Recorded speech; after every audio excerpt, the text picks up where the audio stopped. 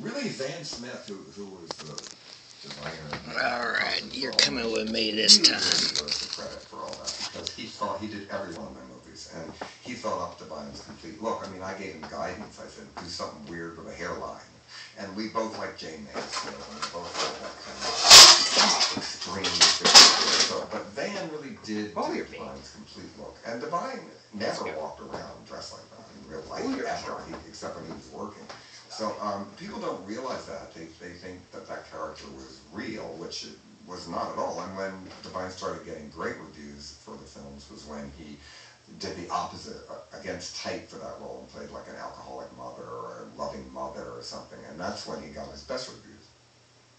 So in the documentary about Divine, one of the people interviewed is his high school girlfriend, Yes. who had no idea that he was gay, and I don't know how much of an idea Divine had at that point that he was gay. But I was wondering, when you and Divine met, you were still in high school?